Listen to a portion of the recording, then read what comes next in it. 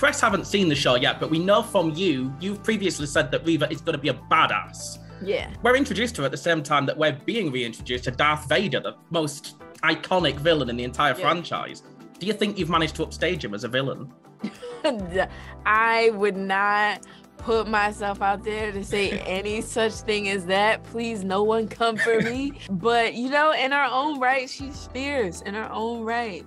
I mean, I think she's deliberate and calculating, while though sometimes it may seem impulsive, but she's on top of every move she's making.